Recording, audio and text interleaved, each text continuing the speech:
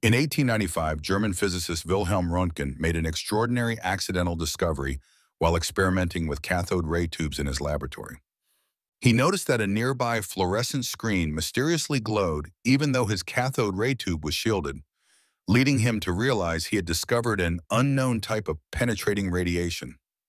Röntgen's first revolutionary X-ray image was of his wife's hand, revealing for the first time the internal structure of living tissue in a way that would transform medicine forever.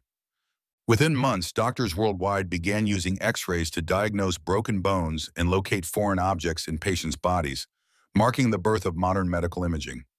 The applications of X-rays quickly expanded beyond medicine into scientific research, industrial testing, and even the discovery of DNA structure.